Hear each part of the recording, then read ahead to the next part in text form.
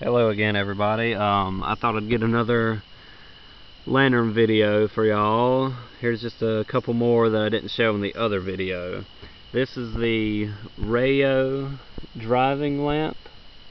It would have went on an old truck or whatever, like a Model T or something. It's a kerosene lamp. You can see the flame in there. It's been redone. The lantern's green. I posted a picture of it. Y'all might have seen it, but the lantern's green. Got a really cool chimney on it, if you can see that. Probably can't though. It's a neat lantern anyway. I really like this one. This is my dad's. This is his lantern. But it's still really cool. Really cool piece. This is the Monarch lantern. It's got the red globe in it. Now this one, this one's got a, you can see the globe's fractured. It's got like a crack running right down it, and it wraps around all the way to the back, about right there. That's where it ends. But I'm getting a new globe sent to me, so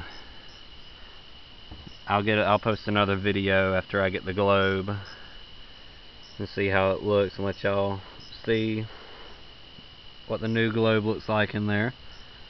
Here's the Adlake 400 I posted in the last video, but in the other one it had the clear globe in it. Now it has the cobalt blue one I was talking about. This is the original globe that came in this lantern. You can see it's got a real deep cobalt blue color to it. It's really pretty. And the weird thing about this one, it's got an uneven color. Like, this is the deepest side, and you turn it around and the cobalt lightens up. I don't know if you can see the contrast in it, but it's a lighter cobalt and then it's a deeper cobalt.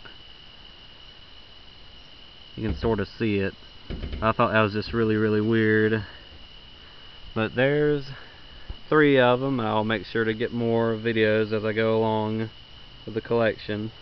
And thank y'all for watching.